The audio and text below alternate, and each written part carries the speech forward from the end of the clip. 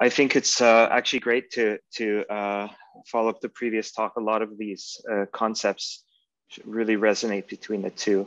As Shandur pointed out, I'm going to speak mainly about the process of choosing an ELN,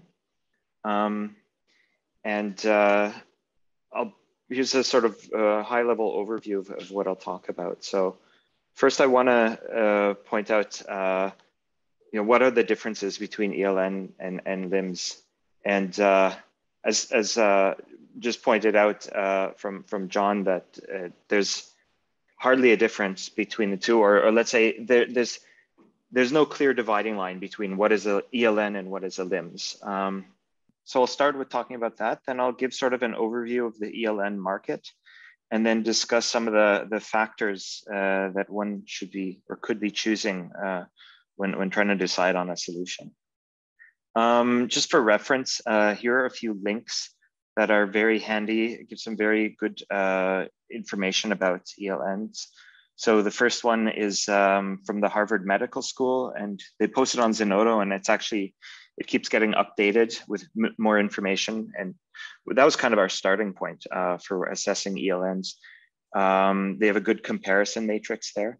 The second link is something from our colleagues at NFDI for Chem, a new initiative that they're working on, sort of an ELN finder. And this is like a web-based application to sort of help you go through the process of picking an ELN. I have to point out, it's only a demo right now. It's still in development. But just to let you know, it's there and will be getting improved over time, as well as this very nice overview I came across from LabFolder. So LabFolder is an ELN vendor, but they gave a pretty unbiased overview of electronic lab notebooks.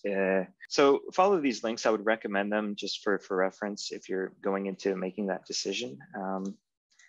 So let's see here. So section one, what are ELNs and LIMS? So traditionally, like, first of all, why are even these two terms if we're saying like you can't really, there's no fine dividing line? I think traditionally there's lab notebooks, like a paper lab notebook, and then just for writing down notes, and then the electronic form of that. And that's kind of the most basic thing of what an ELN should be. On the other hand, LIMS are for like much more complex systems to manage all the information going in and out of a laboratory.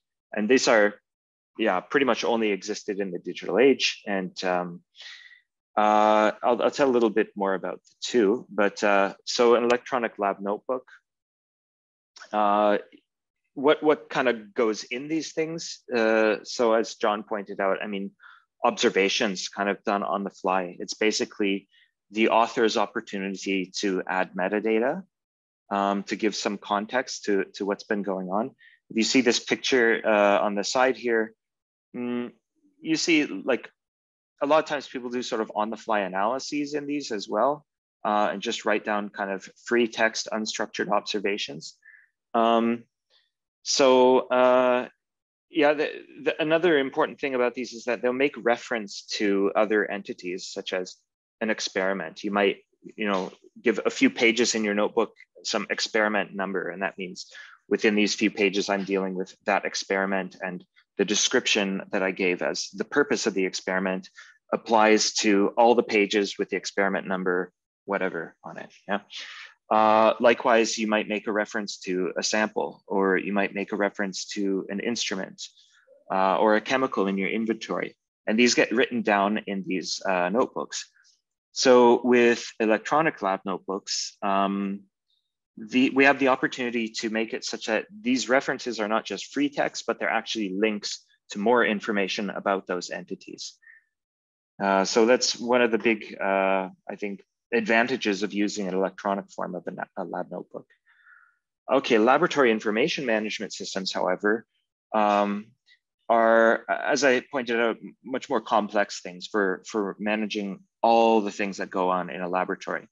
And I think one of the big differences between a LIMS system and an ELN is that LIMS systems kind of only really make sense, or initially only made sense for processes that were very routine.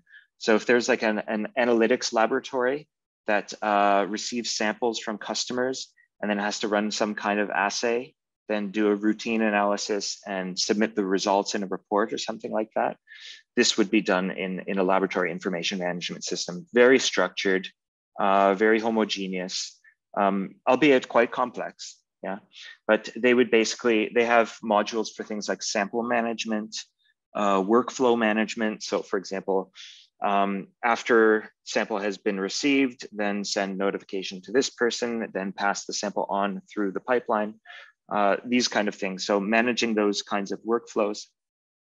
Also quality assurance, that essentially the results that are delivered, that they're valid and accurate. They also have things for managing inventory, for managing chemicals in stock in the laboratory, laboratory execution system. So basically carrying out the measurements. If they have customers, they need to deal with invoicing, there's reporting, there's managing instrumentation, there's also sample tracking and scheduling. So this is really a lot, yeah, for a system. And you can see a lot of the things here are much more agnostic than just a laboratory. Yeah, you, like many organizations have information management systems to deal with things like scheduling and inventory management and reporting and invoicing and workflow management. Yeah, they're pretty agnostic. The thing about a laboratory information management system is that they package all the ones that are typical of a laboratory setting, and they name them in a way and build a data schema in a way that is already custom suited to a laboratory. Yeah, and so here's kind of an example of what a workflow might look like. Yeah, there's a registration of a sample on a computer. You make a label, you label your materials with these barcodes, you do some preparation. Yeah, you can allocate the work to different instruments, perform the testing, maybe retesting, and then essentially reporting on what was made and then sent off to the consumers of the data or sent for archival. So you can see, depending on the laboratory, these workflows can be quite complex, but also quite diverse. Yeah, how a workflow looks for one lab that does, I don't know, routine GC measurements would probably look totally different than a workflow for fiblamella and TEM measurements. Yeah, so these tend to be pretty elaborate software. Okay, so now I haven't really explained where those blurred lines are between ELN and LIMS, and I think you'll get the picture of that when I go over the market and start to show you some examples of some ELNs/LIMS on the market. So first of all, we went and assessed, I think around 40 ELNs/LIMS, starting from that Harvard Medical School's table. And we did a sort of detailed assessments of them, compared their features and so on. And one thing that we eventually kind of realized is that we could group them into 3 types of business model. We realized this once we started asking for quotes. So the topmost you see is kind of custom or industry oriented. And these kinds of ELNs, they're quite expensive, and really LIMS, definitely LIMS, more LIMS oriented. But they're typically like, the software company will have a bunch of modules, and they will custom build your software for you as per your requirements. So they'll spend a phase with your laboratory or your organization doing requirements analysis and discovery to understand your needs, and then they'll build this custom solution for you. So these are often built in or used in industry. So large organizations that do research would probably invest the money in one of these. They are quite expensive and often out of the budget for academic research. Yeah. The second grouping is, I would call it mass user oriented. And these are all commercial solutions. They essentially aim at satisfying the largest number of customers with one software. They don't have to reconfigure or rebuild anything. They can just have one code base and just sell that thing. So they really aim to satisfy, like understand the common needs and then satisfy those needs. However, they do come in different flavors, kind of geared towards different domains. So a lot of them are geared towards bio and pharma, less so towards chemistry and material science or physics. And part of the reason is because those are bigger markets generally.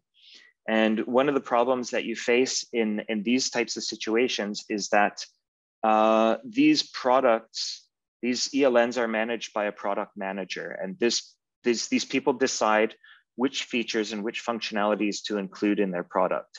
So if you have one of these ELNs and you want it to do something that it doesn't do yet, you could put in a feature request and they would decide whether they want to implement it or not. And they would judge that based on whether they think your feature request satisfies the majority of the customers. If this is just for you, they probably won't do it, even if you offer them a good sum of money. If it's going to be of interest for a large audience, then they'd be more likely to implement it. So this can be a problem if you pick an ELN and you want it built further in a particular direction, and you can't get a vendor to respond. The last grouping is the open source / free. I want to distinguish between open source and free. Not the same thing.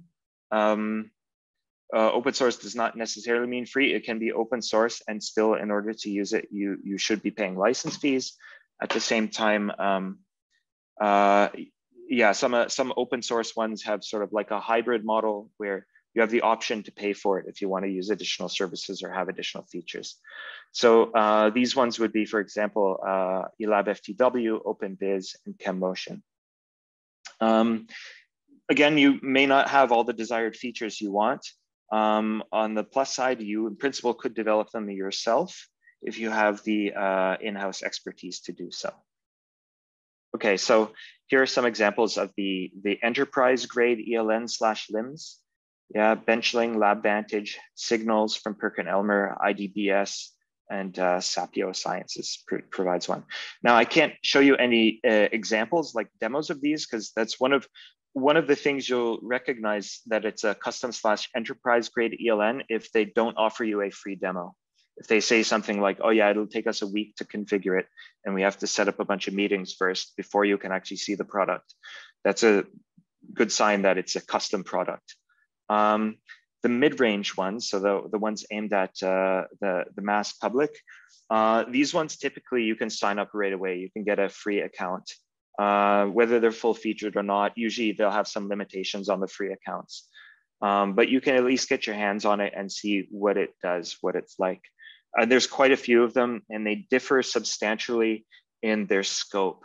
So some of them have a lot of LIMS functionality, and some of them are really focused more on being note-taking tools. And it depends really on what you want. So here's where I'll sort of demonstrate. So this is one example from LabStep, it's called, where it's not really clear. This is where the lines get blurred between ELN and LIMS. So the page here is like a notes taking place for an experiment. So you can enter in a reaction scheme and you can just write down procedures and so on. And then on the left bar here, you see these little icons. So one is for experiments. This one's for protocols, I think. This one's for inventory. There's ones for instruments. So you can do a lot more than just write down notes. You can, the benefit here is that you can insert like references to particular instruments and particular chemicals. You can say, I used 5 milligrams of this chemical and I produced that sample, for example. Yeah, so yeah, then here's another example. So Lab Guru, very, very similar. Note-taking right in the middle, and then along the side, access to all these other things like instruments and inventory and protocols, things like that. Likewise, eLab Journal, also very similar in functionality. Note-taking, management of samples, management of equipment, management of protocols, a concept of experiments. There's also a concept of projects and studies. And so again, you're doing substantially more than simply writing down notes. You're making use of that thing that I spoke of when I showed the paper notebook, that when we're writing notes, we're often referencing other entities somewhere else. And in the digital world, we can actually make those references like hyperlinks or references to some database entity somewhere, such that if we follow or trace them, we can find out more information about that thing we're referring to. So it makes them essentially machine actionable. Here's another example, side note. This one, yeah, I mean, it has inventory, but I would say the inventory is not very full featured. And that's sort of the difference between a lot of these. The extent to which they've handled each of these different aspects of notes and inventory and protocols and so on differs from one solution to the next. This one's lab folder. This one is really focused mainly on notes and on-the-fly analysis. So you see you can attach you can attach like Excel sheets and documents and PDFs and things like this. So this one kind of doesn't, at least didn't at the time have, they're working on it, but doesn't have an inventory management system. So it's basically, you're just entering in free text and pasting in pictures and writing down your observations. Okay, so that's kind of, I hope you can see the similarity between all of those different mass customer-based ELNs, the sort of mid-range ones. They're all pretty affordable, to be honest. Most organizations should be able to afford subscriptions to these. A lot of them have either options of fully cloud hosted or on-premise hosted, or multi-tenant hosted, like a virtual private cloud and things like that, at a pretty reasonable price that I think most organizations can afford. So yeah, it is certainly an option for a lot of people to try one of these. The last are the open source ELNs. So ELAB FTW, OpenBiz, and RSpace. I should mention RSpace, it has an open source version, but it also has a commercial, like a paid version that has additional features and additional functionalities. But you could, in principle, take the open source one, install what it has on your own servers, and if you're so savvy, build on the functionalities yourself. Yeah, OpenBiz is, I think, completely open source. Maybe they also offer something, maybe just a hosting solution for you. And then ELAB FTW is completely open source and completely free. And it's up to you to manage it on your own IT infrastructure. Yeah, RSpace, so here's ELAB FTW. I think you'll see some more of this later on today. But very similar, it's to the commercial ones, in that there's oh, I should have blanked out the name here. Oops. That there's a database for, like, you can do sample management and inventory management to some degree here. You can also do instrument scheduling, and you can write in your notes. And it handles a lot of those functionalities.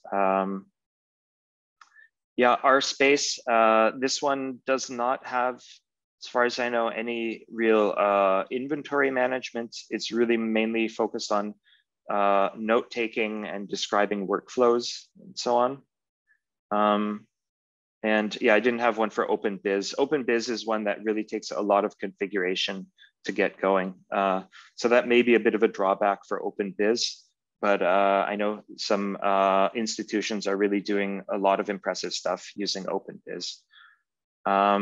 Okay, so with all these options, right?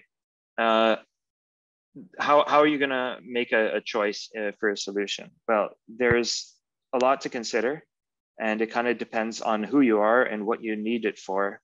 Are you an individual researcher, a research group, a department, an entire university? And what do you want the ELN to do? Yeah. So do you want it just for taking notes? Do you also want to do some laboratory information management or laboratory management? Do you want to use it for your data management? So I think I kind of didn't really show it, but almost all of these ELNs have the functionality that you can attach a file. So for example, if you're doing measurements, your instruments are outputting raw data files, you could in principle just attach them to the electronic lab notes. That being said though, do you want your ELN to be acting as your file store for all your raw data? Maybe you do, maybe you don't. Also, data analysis. Some of them have data analysis functionalities, yet at the same time, a lot of people already have data analysis tools that they're usually working with, like MATLAB or Origin or Python or whatever, and they're comfortable using those and don't really want the ELN to do it. So there's another question. Should that be within the scope of your ELN? It depends on what you want, basically. Now, one thing to consider, however, when trying to decide what your app should or what your ELN should do, you have to consider that it's one piece that's going into a larger ecosystem of a whole bunch of digital tools. And so you have to kind of know what is its responsibility and to determine which solution has which responsibility. And I'll give you an example of this. So like, are there, for example, in your organization or where you're about to use this ELN, are there already established solutions in place for dealing with some of the things that you want the ELN to do? If so, then special considerations are needed. And I'll give you an example here of where you kind of need a single source of truth. So here is a dedicated chemical inventory application. It's called Chem Inventory. Yeah, it was used before an ELN was implemented at this organization. It is very good for chemical inventory, but it only does chemical inventory. It's very specialized for that. Yeah, so lab technicians were used to using it and it satisfied pretty much all their needs. Okay, so then an ELN gets implemented.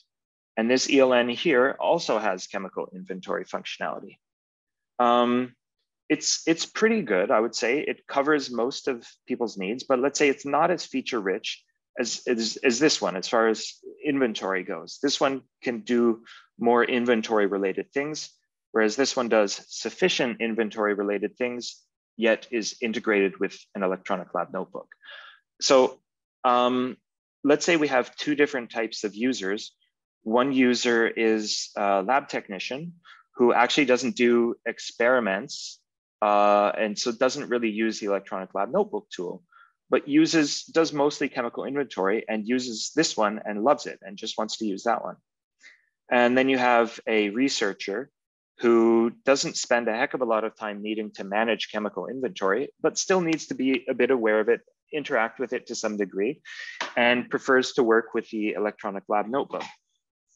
Okay, so we can't necessarily get rid of one of these applications if one is already embedded and being used and satisfying, let's say, some of our needs.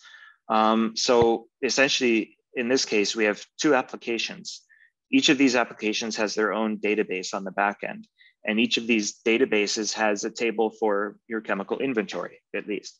Yeah, but there's no, I mean, a lot of the time these are referring to the same physical entity. It might be referring to the same bottle of acetone, for example, but they're represented in two different places, maybe with different pieces of metadata. Maybe the fields are named differently or they're spelled differently, or they have different IDs. Yeah, so what can end up happening is that these databases can get out of sync. And this is a very, very common problem in organizations that have lots of different applications, and especially legacy applications that are still in use. Yeah, this is sort of the origin of like the data silo. You have two applications that have some kind of overlapping functionality, but not completely overlapping functionality. And then you have two different user bases using them, yet the databases that they're storing are supposed to be storing information about the same entities. Yeah, so in this situation, and this is a big tricky one to fix, but ideally you would not have two separate databases. You would have one database, and you would have each of these applications interacting with a common database on the back end. This is not always possible. I mean, it would be possible if you could dig into the code, but since these are very often vendor provided applications, you can't necessarily go in there and modify the way their code works. Yeah, this is something that you, I think, have to think long and hard about when you're choosing to implement something like an ELN, which does more than just note taking. That it's going to be overlapping with other systems that are in place. Yeah, so an ELN and LIM system is typically not the only application people will be using for their research. And yeah, you really need to think about how the ELN will interact with other components. Here's an example of OpenBiz. So this is a schematic. This is one research group that had taken OpenBiz and built it into their architecture and presented this sort of diagram as to how it works. So you see up here, for example, users, they enter a sample and metadata, and that goes into OpenBiz. So presumably they use the OpenBiz web interface to enter information, and that creates a new entity in this database here that's stored on OpenBiz. Yeah, then there's a register of sample and metadata that's also done in OpenBiz. Then comes sample in an instrument. The instrument measures the sample, generates some output, and then there'd be some real-time analysis that makes some files, and then it gets synchronized with Dropbox, and then again pushed to OpenBiz. And then Datafy is also pushed to OpenBiz, and then you can use browsing and visualization to look at the data that's in OpenBiz. So to me, I mean, this is doing really a lot more than just being an ELN or LIM system. This is looks very central to what they're doing. And I think if you're starting with a fresh organization where you don't have systems in place already that you have to sort of harmonize with, then you can build it however you like. And then maybe it's the least effort to just use the existing data stores that the ELN system provides. Here's another one very similar. So data created from this mass spectrometers, I guess, some kind of data processing happening here outside of their ELN, and then pushed to the data stores of OpenBiz. Yeah, so they call it Dropbox, but it's not actually the commercial Dropbox that we all think of. And then there's a bunch of databases inside of here, protein database in this case, metadata, and then they can use some high throughput computing resources to go and fetch data that's stored inside OpenBiz's data stores and run some processing on it. So again, in this case, OpenBiz is doing a lot more than just simply an ELN. It's the data stores, is providing the data stores, is providing all the databases and the APIs. It's really doing a lot. And maybe it could make sense in some situations. So for example, I would say here are some sort of situations that you might be faced with. If you're a single group, small research group, and there's no established processes, then you could probably go for a full-featured ELN, and that would be enough. You could let it do everything for you. You could let it do your inventory, and you can let it do your note-taking and your file stores and everything. It would be very economical to do so, I would say. But not everyone's in that situation. So if you're a large group or an organization and you have no established processes, like you're the first one to be starting this sort of digitization of the research process for your organization, then keep in mind that you might not be able to satisfy your entire organization's needs with one single ELN. You might need supplementary applications, and you might want to have a sort of more scalable data storage system and a more open and accessible data storage system than just always interacting with the API of your ELN. So in this case, I would say probably you want to treat an ELN as just one component that plugs into a larger ecosystem. And you would need to plan for that in terms of deciding which application should be treated as your single source of truth for which bit of data. And think of ways how you want to manage, let's say, synchronization of your databases. Yeah, so if possible, design for a single source of truth. So decide, like, let's say, okay, our ELN is going to do our sample management, and the chem inventory is going to do our chemical inventory, right? And we're not going to use the features of our ELN for doing chemical inventory, only for sample management, for example, if you can do that. Now, if you go to even larger organizations or larger groups or organizations that have established processes that, let's say they've been around for a while and they have things that people have been using for ages, it's very heavily embedded in their process. There's a lot of data in there, and people would be very resistant to change. Then this is the most challenging of all situations, for sure. This is what a lot of commercial organizations face. Yeah, I've seen it with colleagues of mine, for example, who work in those domains. And to solve that is very challenging. You might need to try to re-architecture things and have, let's say, it's sort of like a data lake to sort of merge data, or you have to disable some features of your ELN and so on. So types of organizations that would face these. So you could think of a university might have, a few thousand students involved in research. And there are a few who have sort of picked one ELN that they offer. So for example, TU Graz is using eLab FTW and offer it to over 1,000 people.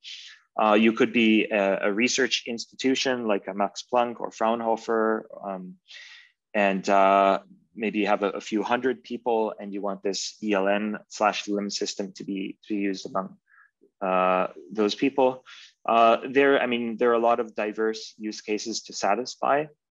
So that's certainly a challenge. If you go to a department, then you start narrowing in your scope a little bit. The domain becomes more specialized. Also, the number of people is fewer. So you might consider just launching an ELN or making a choice for just your department. And then, of course, there's the individual laboratory. And this one is probably the easiest to implement because it affects the fewest number of people. It's the most focused in terms of domain and scope. And often there's not a lot of legacy systems that you need to integrate with. Other things that need to be considered are budget. Do you have a budget for this? And on the long term, so if you're going to go with a third-party service, you have to think like you're going to be paying a subscription fee every single year. It's not bad. I mean, we pay fees. We pay our electricity bills every year, so these things can be done. One important consideration is long-term support. So if you want to use this thing for a long time, do you have faith that this solution, and this doesn't matter whether it's open source or closed source or commercial, is long-term support? Is this solution going to exist on the long term? And the short answer is nothing lasts forever. So all of these software solutions have a lifetime.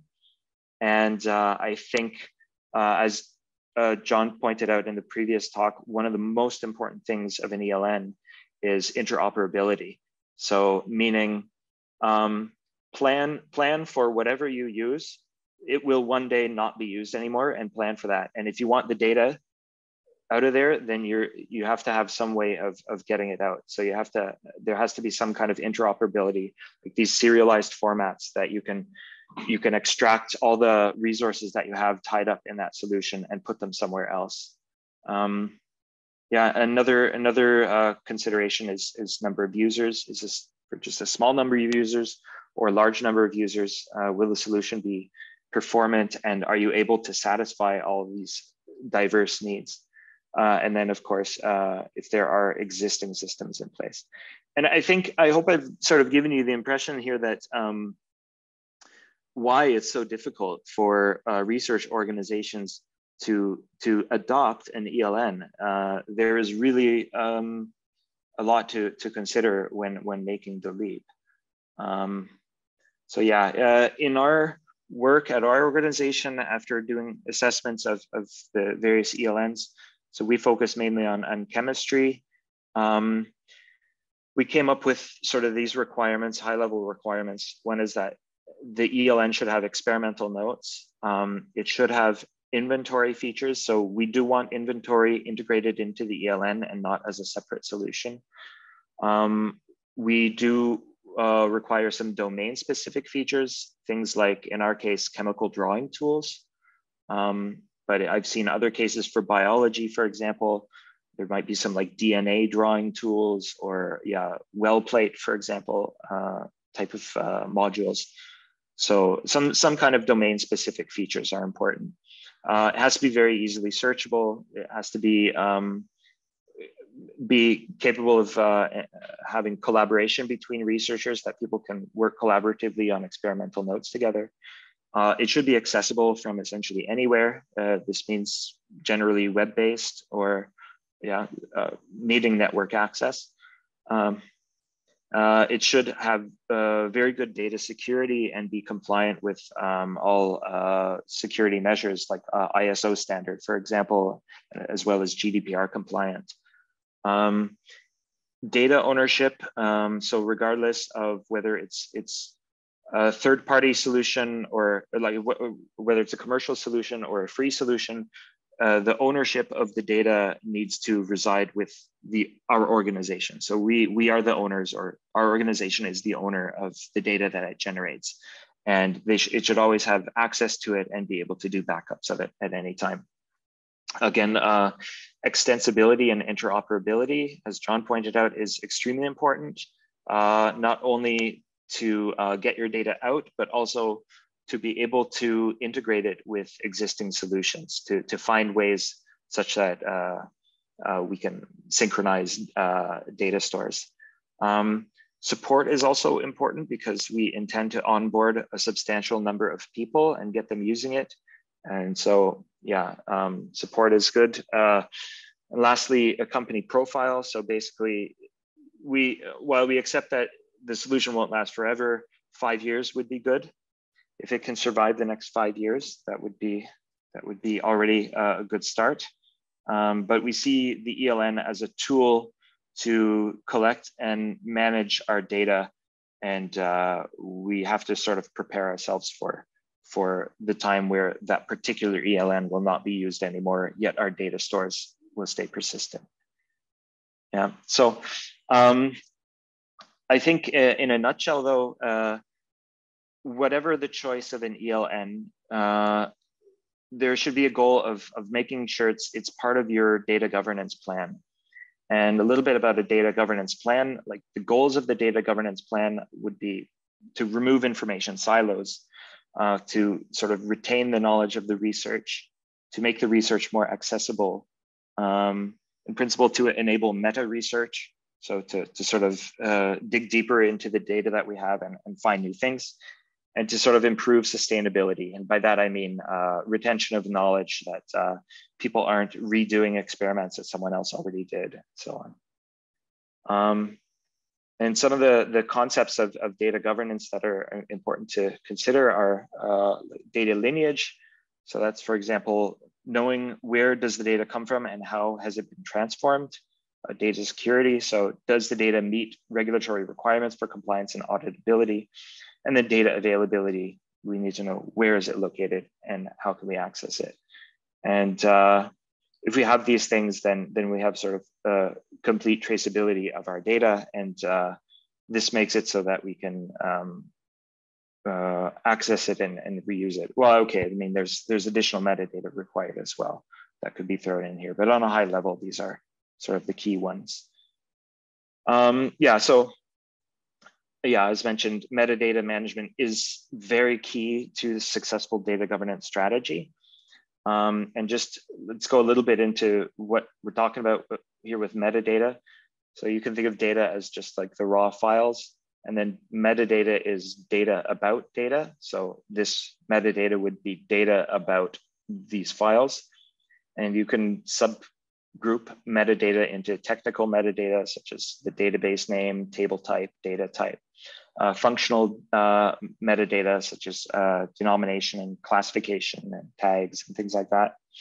Operational data, such as who can access it, who made it, what and when happened, where did it happen, and then data lineage. So if this data was the output of or originated from some other data set, like as a result of a transformation. And then of course, your sort of taxonomy. So where in your data stores, how this is all laid out and how you can navigate to this data set again in the future.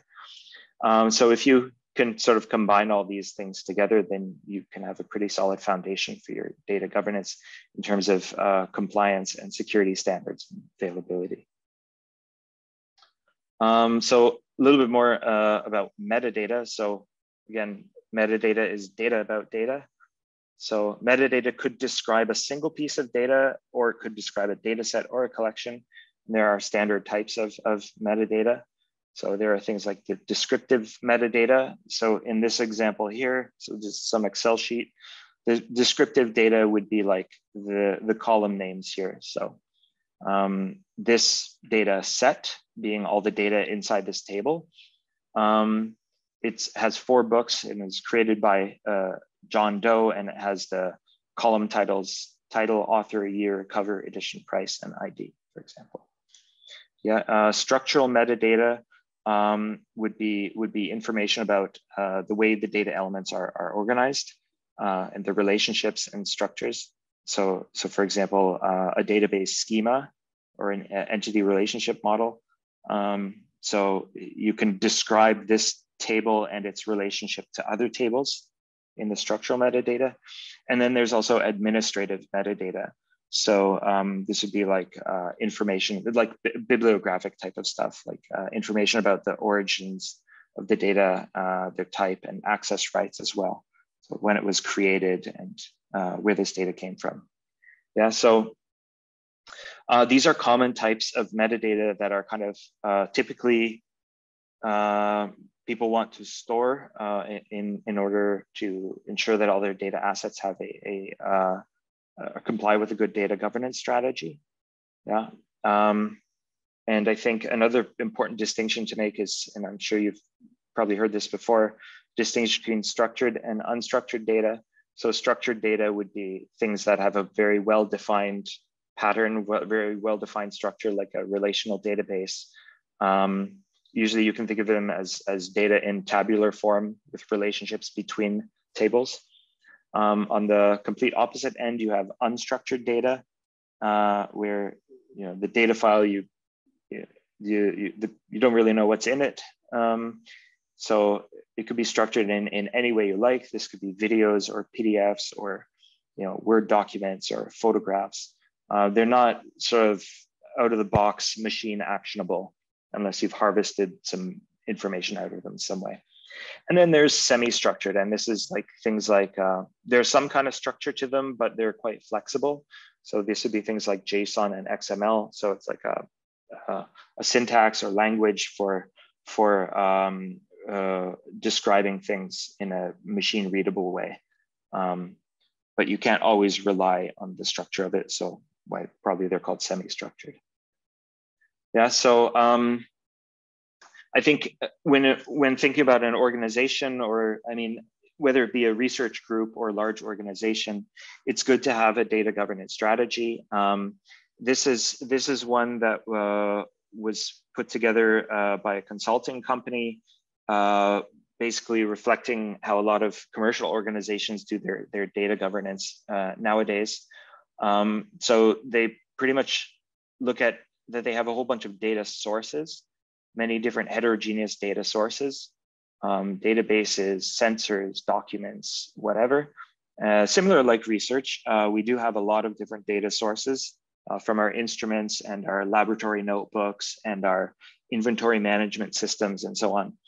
And they basically just dump all this into a data lake, but ensuring that there's sufficient metadata ingested at the same time, such that they can figure out what to do with the data again later. Once it's in there, then they do their analysis and so on. And then they can access the data and use data analysis programs and so on later on. So I think the point here is maybe for a large organization, it makes sense to have such an infrastructure sort of centralized. However, if you're not a large organization, if you're just one group or maybe a small department, and you can't really afford or put all this together, then just having an ELN do it all for you might make sense, where you can sort of treat it as your data lake and data warehouse and everything at the same time. So I think that pretty much covers everything. So I just want to emphasize some takeaway messages. So one, that the ELN market is very diverse. There are several business models to choose from.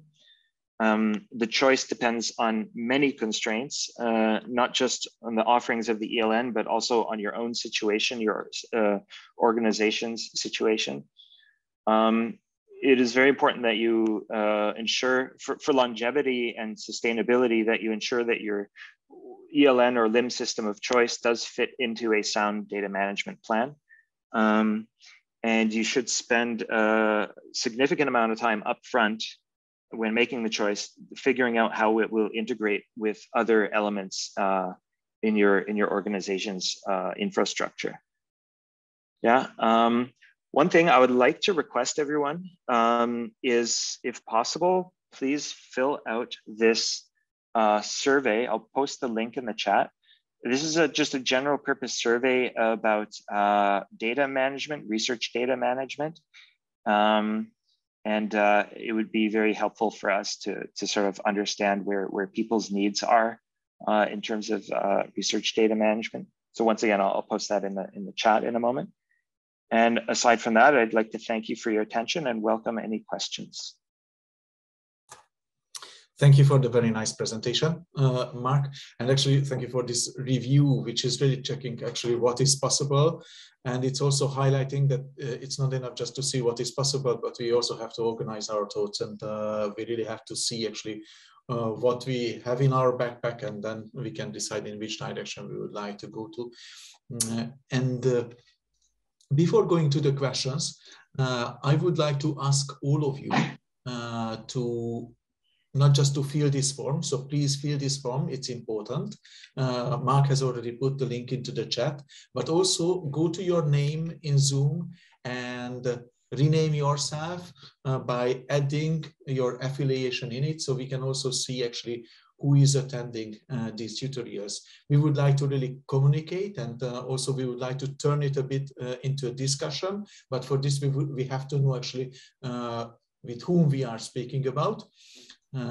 And especially those who would like to have questions, please put your affiliation also into a bracket next to your name. Let's start with the questions with John.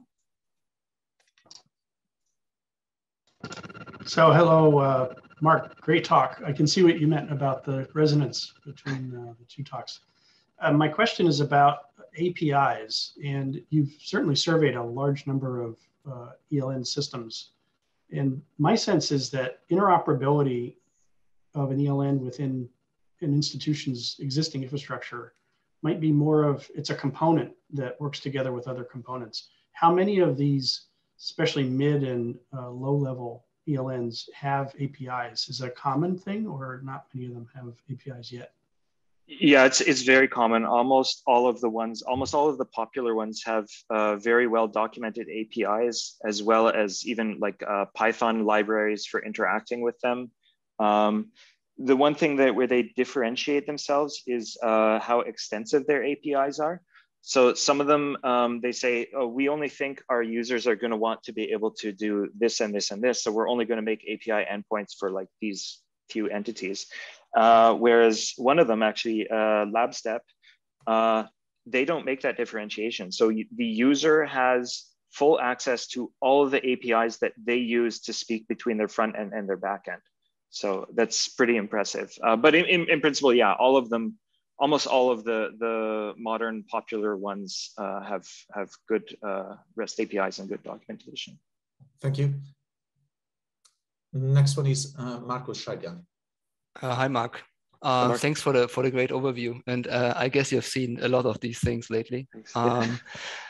We emphasize a lot on the importance of structured metadata and all these kind of things. And in an essence, or in some sense, note taking is kind of the opposite, right? You're providing people with a tool that allow them to put unstructured information just into these rich text fields. What do you think? What is the general theme with all these ELNs? Are they aware about like deep, rich metadata, not just authors, right, and who did what when, but really going into deep what you want to describe about your experiments, like pressures, temperatures, and all the workflow steps, all these kind of things?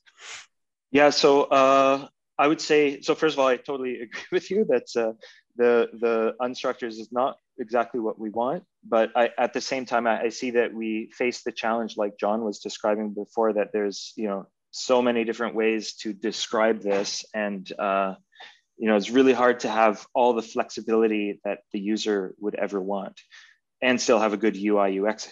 But anyway, what I have seen from a few of them, so I would say, I think maybe eLab Journal and LabStep, they try to do this where you can really, like it's quite well structured in the steps that you're taking, that you can define like unit quantities and say like, I took this thing and I heated it at this temperature, here are the units, etc.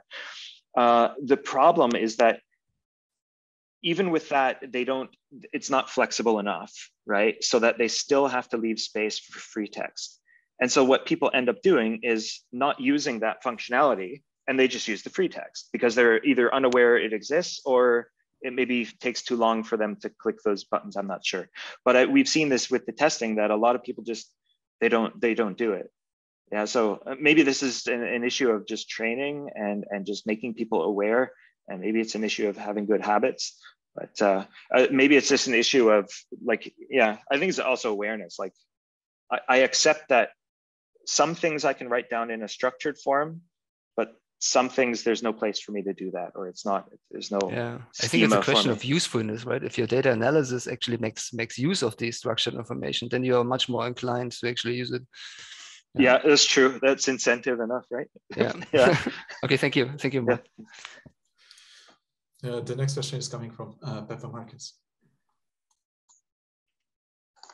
Hello, Mark, thank you very much. It was very, very nice overview of all the ELN and tools. My question was regarding the data security and compliance point that you mentioned, that it was very important for decision making.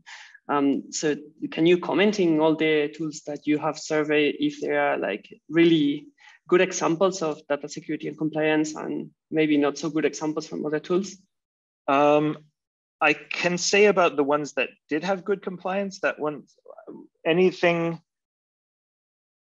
Yeah, so the only time we had issues with security and compliance was when we were looking at open source and all the responsibility was on us. Then we had to ensure our own security and compliance. On any commercial ones, especially if they're operating in Europe, so a lot of them offer cloud-based solutions because it's the easiest for the vendor to be able to provide them in a scalable way, right? So they provide cloud-based, and of course with cloud-based, then a lot of question marks pop up about, hey, where's my data? I don't have my data, you have it, and who owns it? What if AWS gets hacked or things like this, right? So I think a lot of those questions have been answered over the past like 5 years. Like they've really taken the data ownership and data security very seriously, such that with any of the vendors that we spoke with about this, when discussing whether we wanted on cloud or on premise, they all did. I mean, they all were compliant with GDPR. They were all compliant with. So I can't remember what the ISO standard is, but they have regular penetration tests done on their servers, and this is all kind of standard and nowadays because everyone's trying to push towards having infrastructure in the cloud, and in order to appeal to any customers, any serious customers storing banking data and whatever, then AWS and the software vendors who operate using AWS, they need to comply with those. And so, yeah, from our research, they do. Yeah. Thank you. A similar question about data security and privacy from Andreas Pönicke in the chat. So the question was about data protection and privacy. I know many people, for example, staff councils, who are critical of systems recording the combination of who and when did what. So what would be your comment on this, Mark, when we record this, that goes somewhat related to the GDPR kind of stuff? Well, so this is definitely a very interesting topic that we've talked about a fair bit. So, okay, so any ones that are operated in Europe are GDPR compliant. And if you want to, you can opt in for things like analytics services. So for example, the ELN providers, to try to find out where people are having problems with their software, they have like these event logs of like where clicks were made and so on. And they can anonymize the data and then send them to a service from Google Analytics to try to see, try to basically mine their data. They do anonymize it, right? So in principle, IP addresses and names and all that stuff is gone. But nonetheless, this was a topic for us for data privacy, and you can opt out of that. And so that's what we would do. For example, we would just keep everyone on our side happy. We would opt out of having the company use that service. That's the one thing. The other thing is, and this is a little bit of a contradiction in what it means to be GLP compliant, yeah, to have an audit trail of the work that was done, and worker privacy. Yeah, so we have like the Betriebsrat, or the staff council, which has stipulations that you're not allowed to use technologies to monitor people's work. Yeah, so for example, you couldn't put like a camera in the laboratory and then look in and make sure all the people are working. Yeah, so there are laws to protect against that. However, an ELN for traceability and auditability needs to keep a log of who did what when.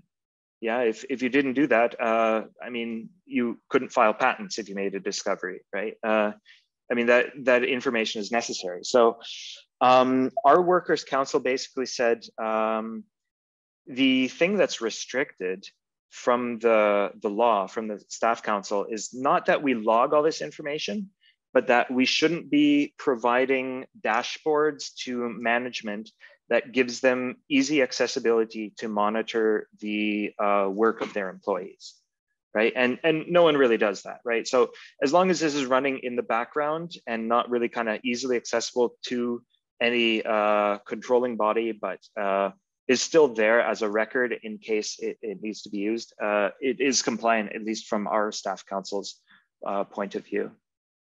Yeah. Okay, thank you. And there was another comment from Justine reporting about yet another place where ELNs are brought together, and there is an ELN guide provided by ZBMed. Justine, do you want to add something? Yes, I can just add that maybe this guide is meant for life science researchers. So I don't know if this fits this audience here, but maybe someone is also from the life sciences here. So I thought might help. Thank you. Does that mean that there are lots of domain-specific features in those ELNs what you have reviewed?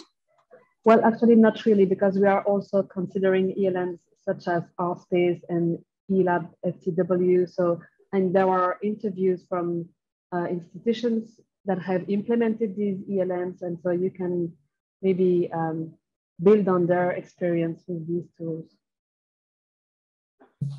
Thank you very much. And actually, I think this is really good that from the different communities, from the different NFDI consortia, we can really learn from one another and we can help one another. And this is exactly the reason why we also run this tutorial series. You are all very welcome from the different communities to come and share. Thank you very much.